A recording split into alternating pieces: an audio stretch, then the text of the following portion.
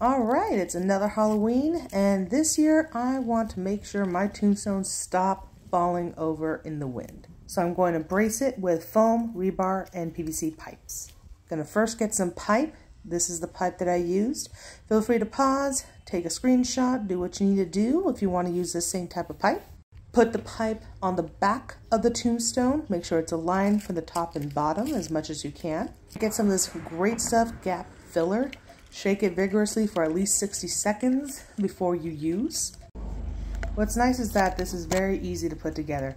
Literally, all you have to do is twist on the nozzle and you're good to go after you've shaken for 60 seconds.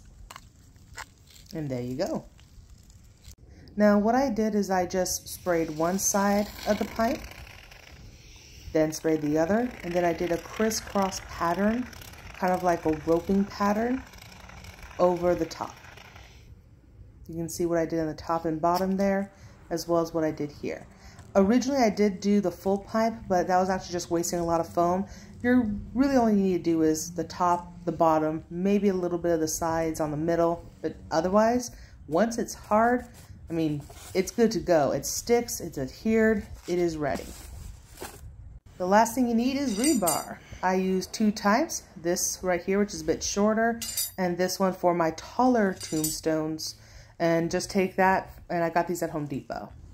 After that, you just hammer them in until they're able to hold themselves up without much issue. And then after that, you just literally only have to slide in the pipe in on top of the rebar. And now it is set in place. Like really set in place. And here's the end result. I am very happy with this. The wind had been blowing all day and not one had blown over. After this, I think I might just paint the back of them to have a darker color so that way they're not as noticeable at different angles. But yeah, I'm happy.